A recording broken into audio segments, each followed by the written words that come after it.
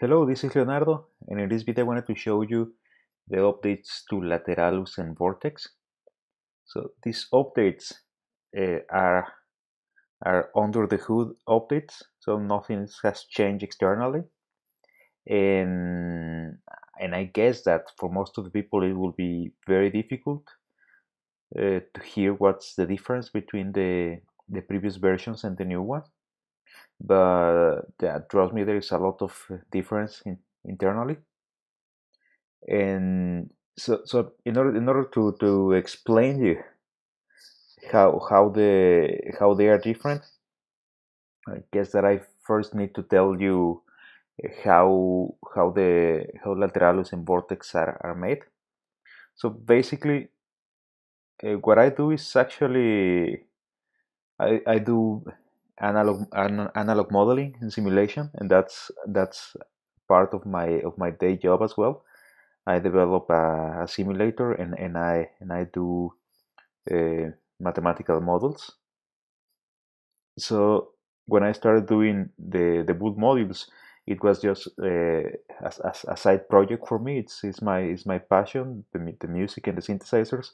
So I decided to apply the skills that I have been practicing professionally for a long time, and in order to get uh, like these uh, synthesizers in these virtual models of synthesizer that I wanted to listen. So what I start doing, I usually go into schematics and then trying to study. For example, this one is it's a ladder filter, and there are many different implementations. For example, this one has the diodes here, and it uses a it's an operational amplifier here for the output stage. This one, for example, it uses transistors, and it has a discrete uh, amplifier here made with transistors. And this one is also uses transistor, and we can see here that there is an operational amplifier. So in order to model this, the the easiest way, okay, let's not call it easiest, the most straightforward way of doing it, you can go to a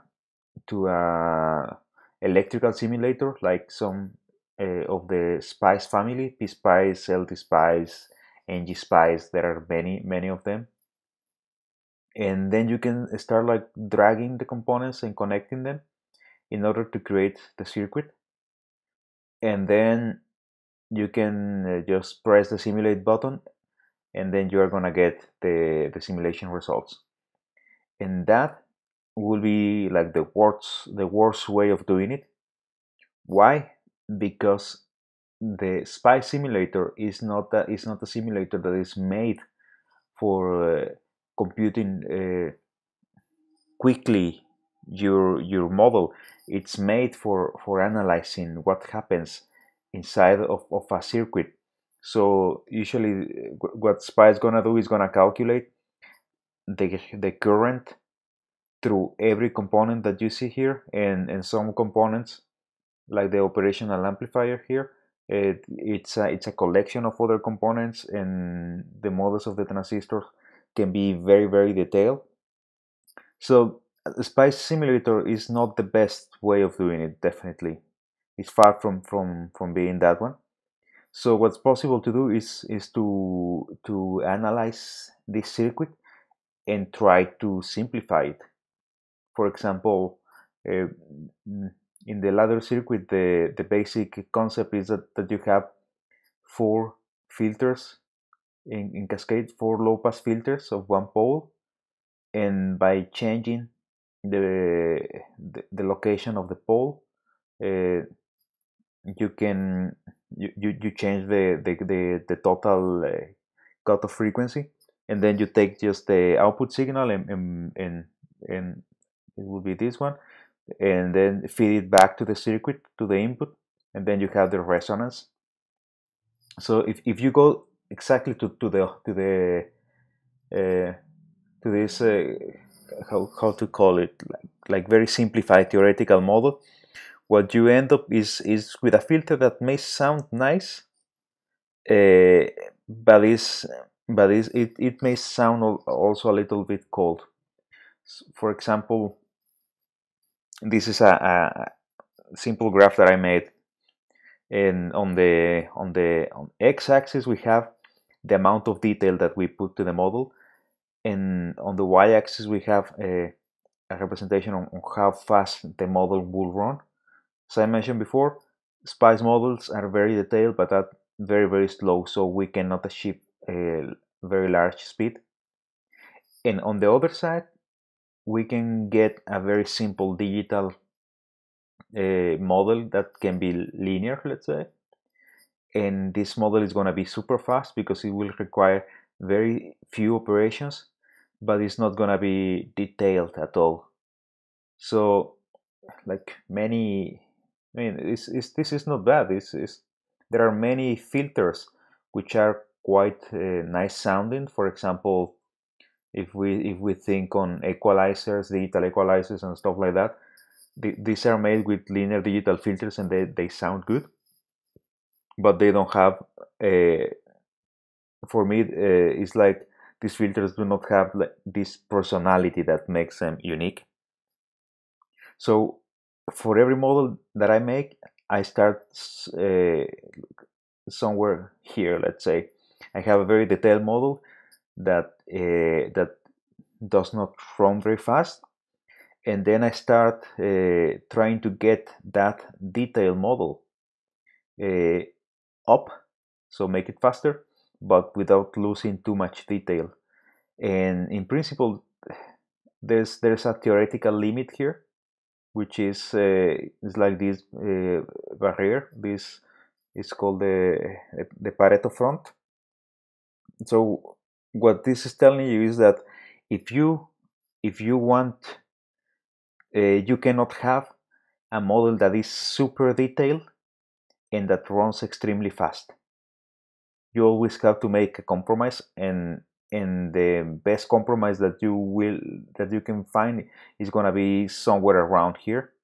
So you may have a model with less detail, with slightly less detail, and that runs much faster. And if you reduce the detail a little bit more, it goes faster, and then reach a point in which there is no like large benefit by throwing away the detail.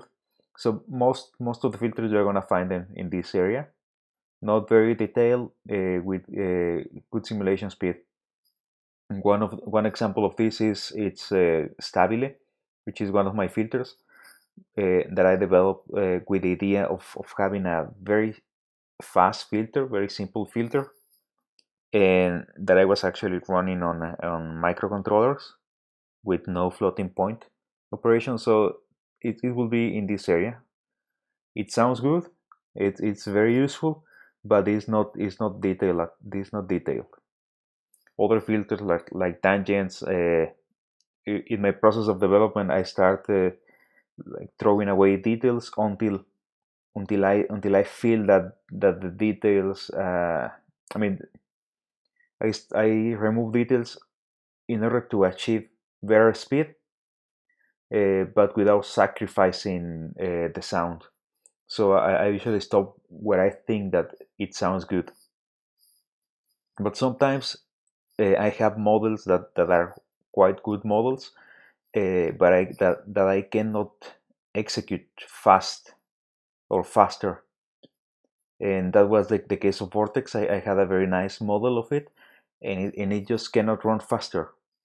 So what I did, it was like keep doing research, trying to find different methods of solving the set of differential equations, and also rather than using general differential equation solvers, I started developing my own that are very target to solve this kind of circuits that I have here.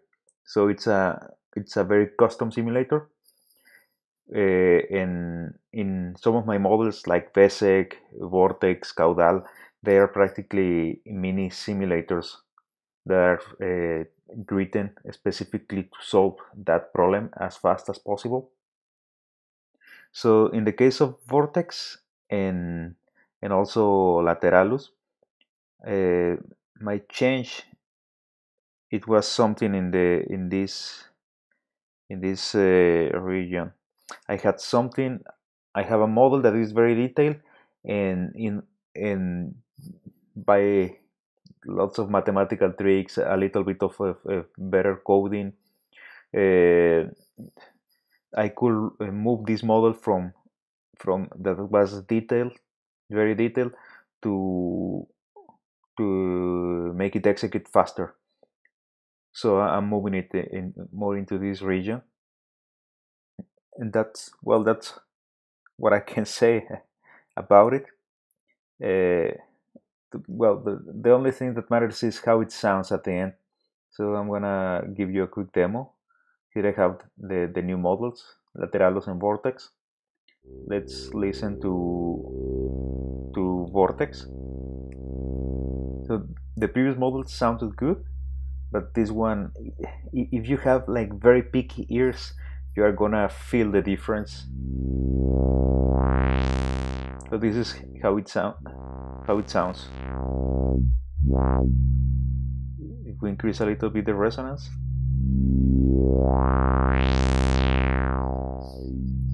this is still something that you can achieve with a simpler model. So when it starts getting interesting is when you increase the drive. You lower the volume a bit, increase the drive, and then starts distorting.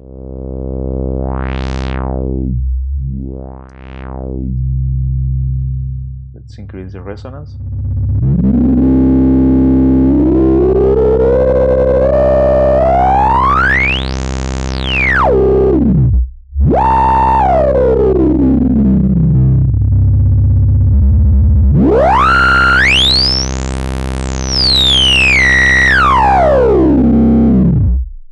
Maybe on YouTube is not the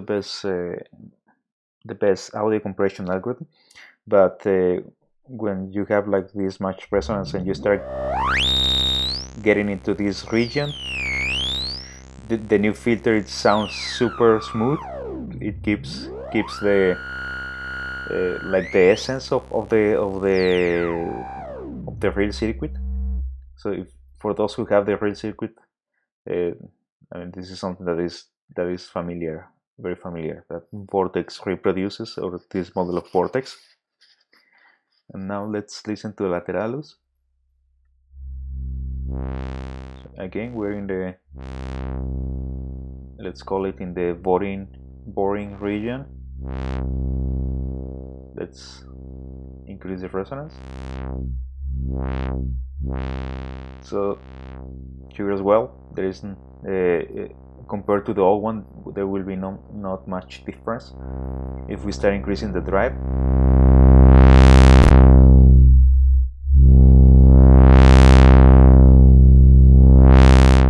the sound, the way it sounds now is super smooth.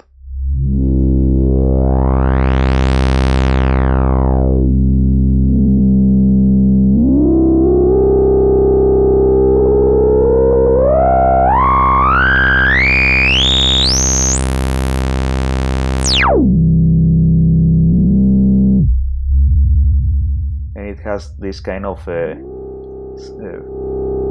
like screaming sound, but it screams nice. It screams nice. I have here other filters that do not scream, that have a kind of angry baby screaming, but this one I think is quite nice.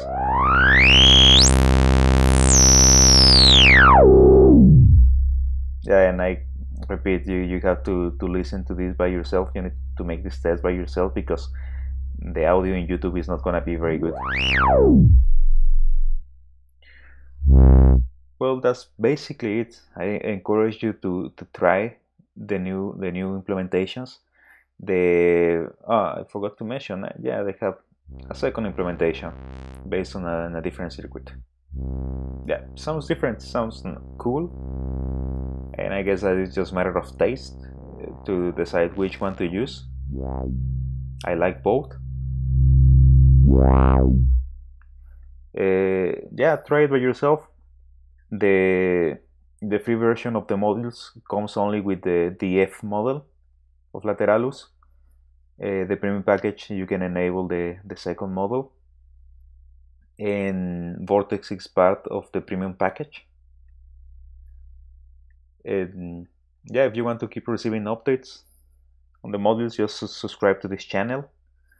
And also, yeah, try them by yourself, experiment with them, try different oscillators. I always use Vesec because I like it a lot. And if you have videos or something, I'm always really happy to see them. And yeah, send it to me. Goodbye.